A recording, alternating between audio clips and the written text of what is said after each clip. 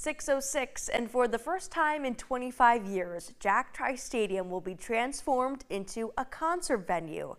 George Strait will be back in Ames next year after being one of the last acts to play Trice back in 1999. But a lot has changed at the stadium since then. Our Griffin Wright joins us live this morning with how Iowa State plans to pull it all off. Good morning, Griffin. Good morning, Kaylin. So really they plan on filling the stadium with 55,000 people to watch that concert.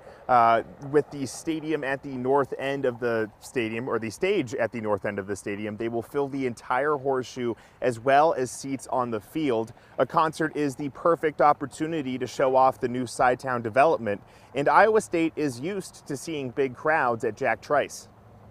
There will be a lot of planning and work that goes into it. There's been a lot of planning that's already gone into it. For the most part, we're treating it like a football game day. So the other 6 or 7, games that are hosted in here, it will operate very similarly to that. Not exactly. There'll be some tweaks to how we operate parking, how we operate traffic. The fans in here, it won't be the same set of football fans. So people that aren't as familiar with the stadium, but we're excited to bring about 55,000 in here for the concert.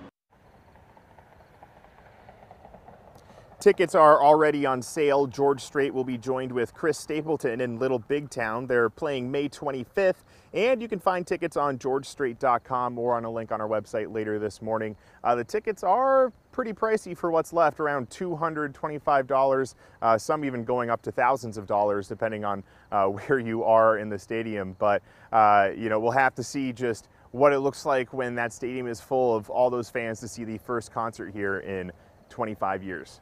Yeah, a lot of people remember George Strait being at Trice 25 years ago, so they might want to reprise it again in 2024. We'll see who all buys tickets. Griffin Wright reporting live for us this morning in Ames. Thank you, Griffin.